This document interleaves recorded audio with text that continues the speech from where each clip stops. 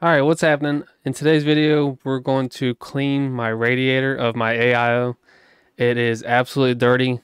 It hasn't been cleaned in probably a year. With the dogs running around, this thing got really dirty. So I did some testing yesterday before I cleaned it, and then after I cleaned it.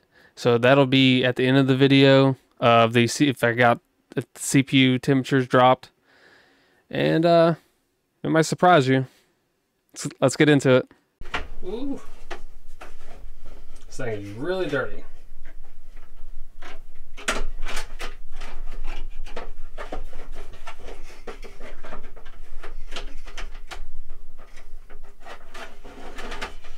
Look at that. So this is 1 year, and this is with dogs. So this is pretty bad. Ugh. Let's get this thing cleaned up.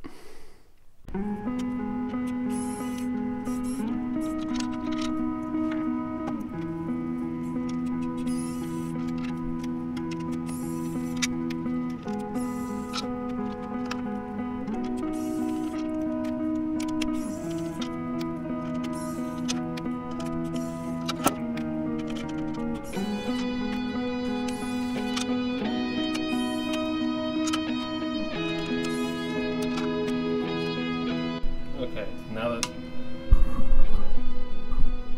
now that we have all the fans off, you can see this thing is extremely dirty. Let's get cleaned up. Okay, since I didn't want to take the pump and everything completely off because I didn't want to apply, I didn't want to reapply thermal paste. So just getting the Dyson out, bristle. Let's go to town.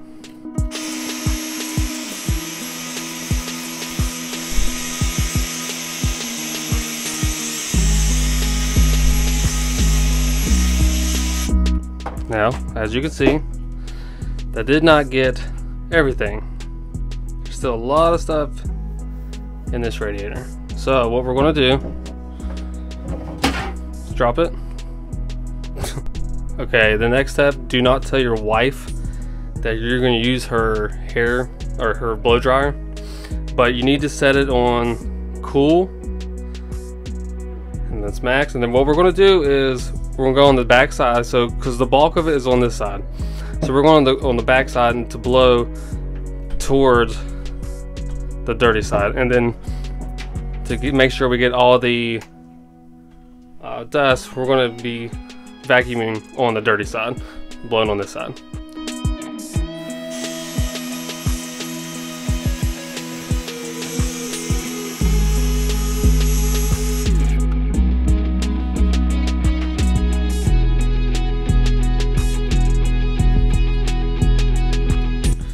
So, looks like we need to, water would be the best, but I don't want to take this out of this. I didn't want to take it out. So, let's go grab a brush. This is just water, and we're going to soak it.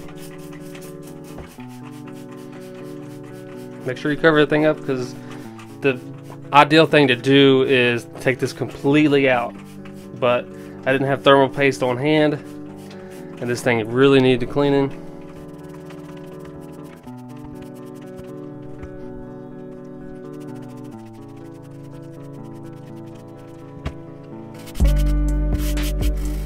Be careful on bending your fans. So don't put too much pressure on this.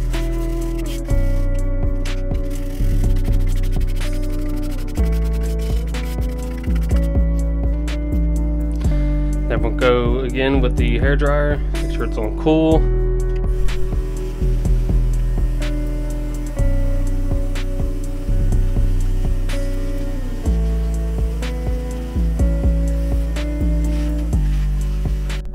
Okay, this is our end result. Now you can actually see through it. So let's get the fans back, or let's get the fans installed now.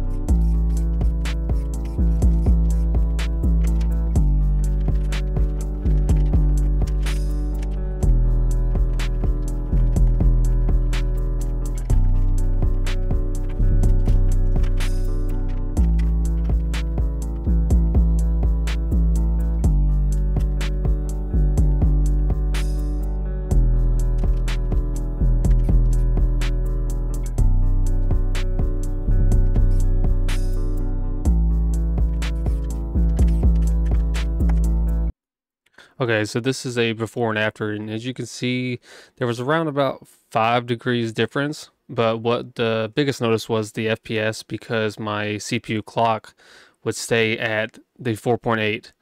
And as you can see on the before, it would clock down because it was just getting too much heat in it. Now that it's clean, clock speed is more consistent. Therefore, your frames are going to be higher and more consistent.